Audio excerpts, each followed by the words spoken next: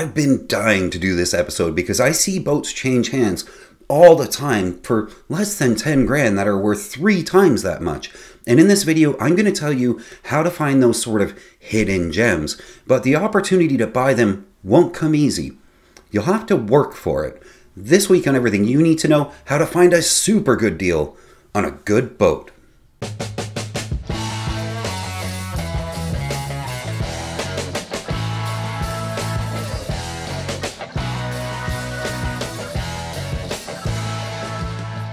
We're going to look at some boats today that are listed for less than 10 grand and see if they're even worth your time. I mean, can you really buy a sailboat that's big enough to sleep on for less than a few months worth of rent money if you live in the city? Or are you just wasting your time? But before we get started, I have something else for you guys. You guys have been so amazing, and I'd really value your feedback on something I'm working on. You've helped Lady K grow to near 50,000 subscribers, and it blows my mind every day when I see it.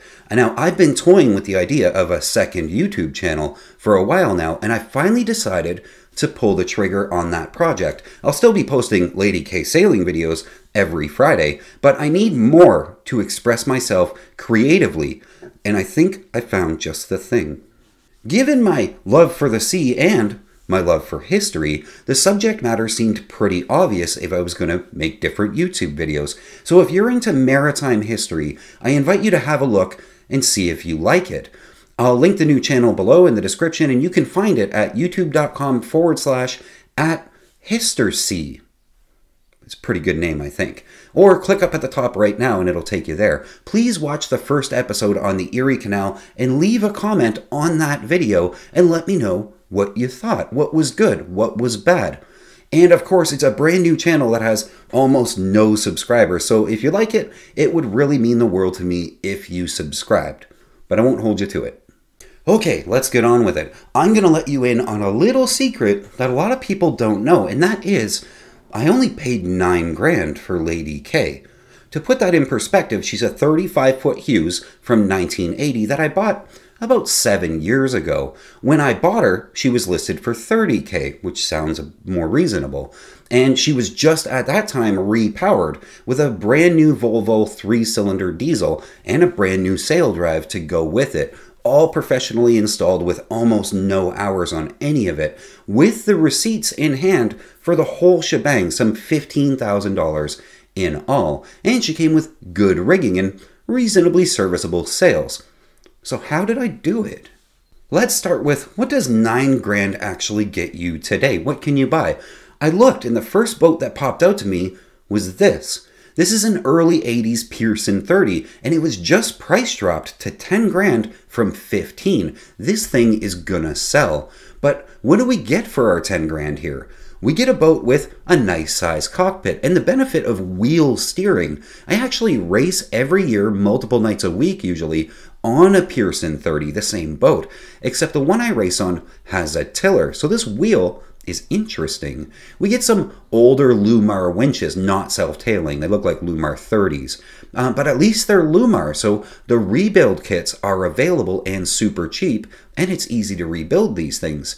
We get a fairly tidy looking deck up front, and I'm impressed to see an anchor locker. A lot of 30-footers won't give you that, and it always makes me wonder, how did they expect people to haul around all the anchor and rode that they might need without an anchor locker? We get a single spreader rig and a furler, which is basically bog standard for a 30-footer. I mentioned that I race on one of these, and I think it's important to point out that we took 3rd place overall last year, so this boat, she can move. It looks like we get a plain old mainsail cover, no lazy jacks, but we can make those if we really want them. And the running rigging looks old and tired, and I always do like to see that for a weird reason.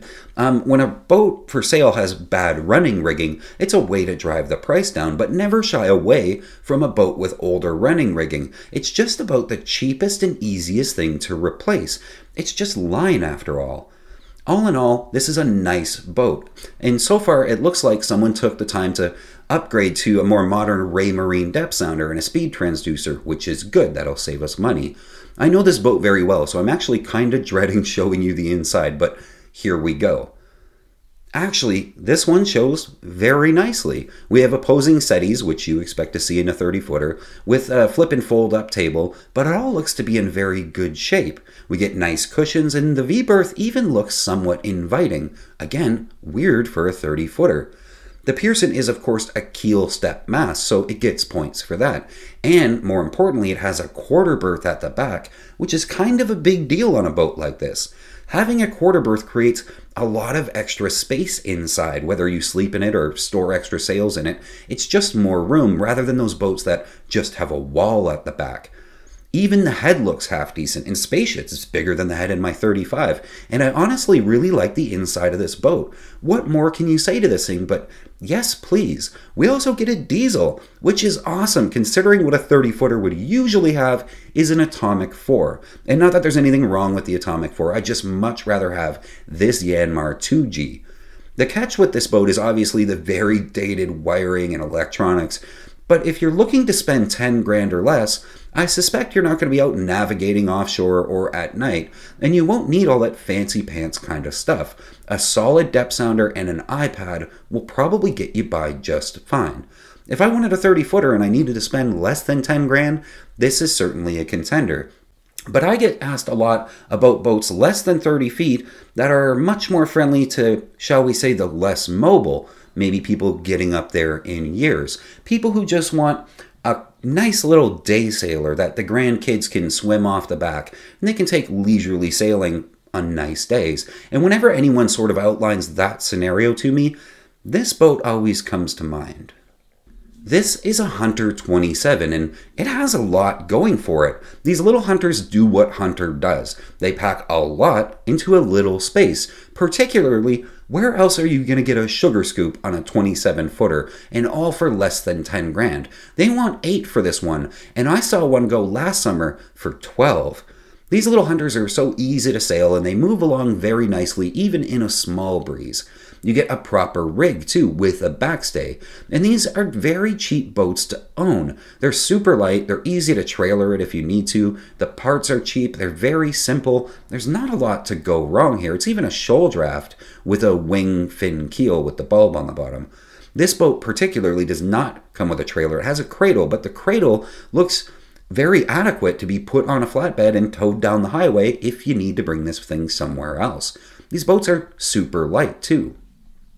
Okay, so how did I buy Lady K for 9 grand? It seems weird. Here's the deal. If you're new to sailing and you're looking for your first boat and you want to find that hidden gem of a deal, these boats won't be on Yacht World and often not even on Craigslist. These boats change hands sort of under the table. An example, in my sailing circle, we have a gentleman who had a 31-foot full keel boat. He had it for decades in our club. Sort of like an Alberg style of boat, but it wasn't an Alberg, it was a bit bigger. It was sailed and used every year and had tons and tons of spare parts and extra sails. A garage full of stuff came with this boat. The man also kept a second sailboat that he owned in Florida, and every winter he would go down to Florida and sail through the Bahamas in the ocean. So the man knew what he was doing. As the boat sat there as is, it was worth about 20 grand. It was a solid boat. One night, over beers, he explained that he was retiring from sailing. He had just finished building his house and he was ready to hang up his PFD. He said, honestly, if someone gave me 3 grand right now, I'd probably let her go. I mean, he loved the boat, don't get me wrong, but he was in a unique position in his life where the work involved in making whatever repairs it needed and then cleaning the whole boat spick and span, and then going through the trouble of actually posting it up for sale and showing it in sea trials, it wasn't worth it to him. And he didn't need the money. He was far more interested in seeing the boat go to someone who would love her as much as he did. Sailors are like that. Money isn't always our driving force. I mean, if it was, we'd probably all have power boats. Sailboats are often not powered by money. They're powered by passion. And he had passion in spades. Of course, at the mention of 3 grand, everyone in the room pulled out their checkbook. But not to be taken advantage of, his offer that he got on the spot was 5 grand. The point of this story is pretty obvious. Someone was in the right place with the right passion for sailing at the right time. The new owner had all three, and now is the proud new owner of that boat. So if you have the passion, I'm going to explain how to get yourself into the right place at the right time. But first, I want to show you this O'Day and tell you a funny story about a scar I have from an O'Day. The same model as this, a 272. These boats are a lot of boat for the money. This one's $7,500, which is kind of a steal. We have one of these at my club, and it used to be owned by my friend Chris. It's a wonderful boat. It sails very, very well. And more to its purpose, it gives you tons and tons of space inside. More than most 27-footers ever would. You can stand up in this thing. You can walk around inside. For a 27, it also even has a bathroom. The most notable feature about the O'Day 272 that you may like or might not. The most notable feature about the O'Day 272 that you may like is that it's a very modern looking boat. It's from the late 80s, but it could be from like 2010 with all of its non-skid everywhere and its lines, the way it carries them. It's modern. It looks great. The one weird part, though, is that the benches in the cockpit where you sit and the gunnel up on top where the winches are on an angle. So basically, if you sit down, the seat slopes backward toward your back to sort of keep you in the seat level when the boat is heeled. But the gunnel slopes outward too. Interesting feature that you do get used to over time, I promise. But one night, Chris and I had rafted our boats off. We tied them together at anchor to spend the night, out in the lake. We had some dinner and we had beers on his boat before we both were going to turn in. When I went to hop from his boat back to my boat, I went and stepped on the bench that I was sitting on and then onto the gunnel. But the gunnel is sloped, and not realizing that, I had had a few drinks and it was dark. Needless to say, I landed hard in between the two boats with a stanchion in my back, and I still have the scar, but it doesn't discount this boat. O'Day makes a very solid and very roomy little cruiser that you could potentially sleep on for a week or two without it actually driving you crazy, and they're trailerable. Lady K Sailing is brought to you by patrons, people who give a couple of bucks an episode to make these videos possible. I couldn't do it without you. A big shout out to all the existing patrons that have gotten us this far. Almost 50,000 subscribers, guys. It's crazy.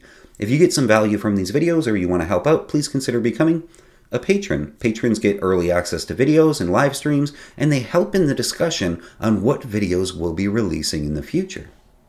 Right place, right time. So whether you're new to sailing or just looking to upgrade, you have to work to land yourself in a position to be offered that great deal on a hidden gem of a boat, the things that never get listed for sale. The man who bought the 31 we were talking about a few minutes ago, at the time he was a crew member at our club, and I'll explain what that is.